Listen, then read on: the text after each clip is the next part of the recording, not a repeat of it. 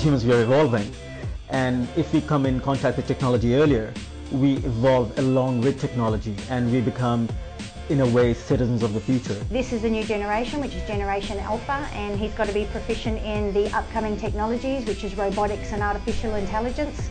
That is the future for these kids, so we decided to get him in as early as possible and take him down that path of technology. Literacy is just as much about coding and being able to use your computers and manipulate and teach your computers to work for you as any other kind of language.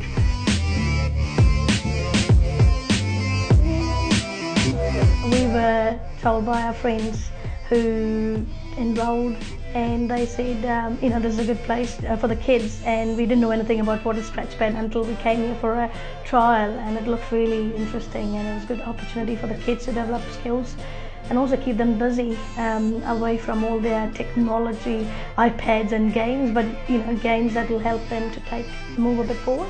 I'm coming to Scratchpad for some help with my IGCSE Cambridge exams for computer science programming. I'm getting some help with writing some codes for my finals exam. Got 23% on my mocks, and now I've given my paper and I've gotten an A star.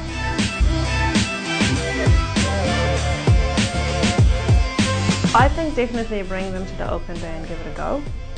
You'd be surprised at what kids will get out of it and how much they'd enjoy it, because it's basically structured as a game. So as far as they're concerned, they're still playing a game, but they're doing all that subconscious learning in the background, and it's really amazing. Honestly, yeah, I would 100% recommend Scratchpad. It's been very good so far. Yeah, I thoroughly enjoyed it. Tom enjoys it, I enjoy it. That's good, and the only problem I'm going to have is I need to stay on top of things. He's going to get ahead of me.